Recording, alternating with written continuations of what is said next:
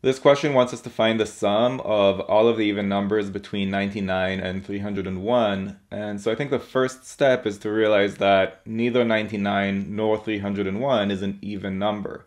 So really we're looking at the numbers between 100 and 300, and we want to sum up all of the even numbers in that range.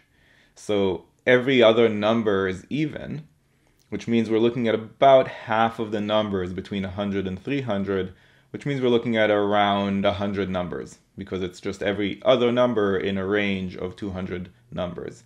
So we're looking at about 100 numbers. We want the sum of all of those 100 numbers, and we know that the sum is going to be the product of the average multiplied by the number of terms. So again, the number of terms is around 100. What would be the average in this arithmetic sequence, also known as an evenly spaced set, between 100 and 300? The average would be the midpoint of that range, so 200.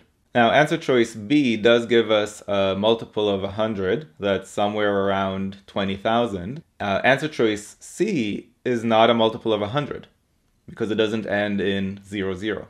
So I can already tell the correct answer has to be B, because it's the only one that makes any sense. Now, just for our purposes, so that we know for harder questions, the way to find the exact number of terms in an evenly spaced set is to figure out the range, so how far apart are the first term and the last term, divide that range by the size of each space in this evenly spaced set. So in this case, the size of each space is 2, because we're just looking at even numbers, so they're all 2 apart from one another.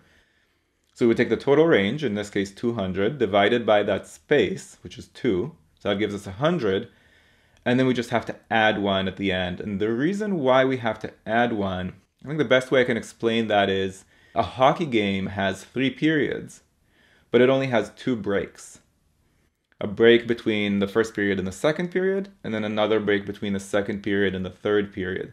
So when you compare the number of periods in the game to the number of breaks, there's 1 more period than there are breaks. And why is that? I guess another analogy is when you eat a sandwich, there's 2 pieces of bread, but only 1 meat or whatever it is that you have inside that sandwich. And that's kind of what's happening when you're looking at the number of terms in an evenly spaced set. The spacing, all of those spaces among the data points in the set, there's always going to be 1 fewer of those than the actual numbers in the set, for the same reason that there's 1 more period than break in a hockey game. There's 1 more slice of bread than the inside of the sandwich in a sandwich. So that's the reason why we have to add 1 at the end to get the number of terms in an evenly spaced set. So once again, you take the range, you divide it by the size of each space, and then you add 1 in the end.